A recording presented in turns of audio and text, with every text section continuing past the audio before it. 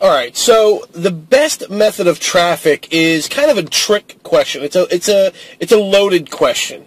And the reason I say that is because I believe that every website has what's called a natural path of traffic. And this is a concept or a theory, whatever you want to call it, that I've developed over the last 7 years doing traffic. And kind of proof of it is, look at a blog. A blog naturally does better with SEO or social media kind of traffic.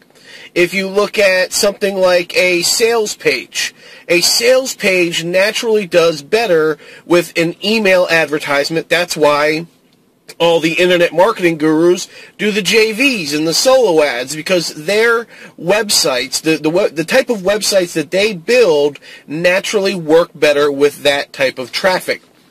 Now, there's a report that I've written on this called the Traffic Compass inside our members area, and it goes more in depth on this than I can in a short little video. But basically, what you need to do is you need to figure out for your website which type of traffic is the best. For example, here's another one.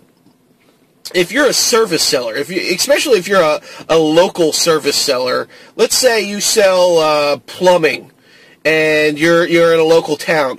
Well, the Yellow Pages and AT&T, they have a pay-per-call service. So instead of going out there doing your own marketing, going out there, running your own ads and stuff like that to generate your own leads so that you can get more phone calls, you can just pay these companies that already have the phone calls to send you calls, and then you just set your qualifications, like the call has to be longer than 2 minutes in order for me to agree that it's a quality call that I'm willing to pay for. They have stipulations like that. So there is a different type of traffic that works best for every type of website. I believe that PPC is best for e-commerce sites. So it really depends on your website which type of traffic is best for you, but every type of traffic will work for every type of website. You just may have to add on different things.